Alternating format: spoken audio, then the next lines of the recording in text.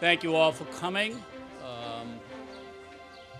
for this celebration of the ribbon cutting for Phase 2, Phase 2 redevelopment effort at the Old Colony Public Housing Development.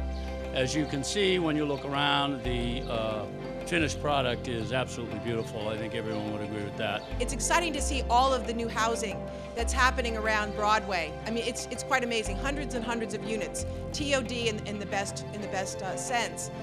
But we want to make sure that folks that have been here for decades don't lose to gentrification. So that's why it's really important to maintain what we have, and we are doing that here today. These bricks are going to come down on this second phase to turn it into what we have today, this beautiful, bright community with these incredible structures. Just know you're not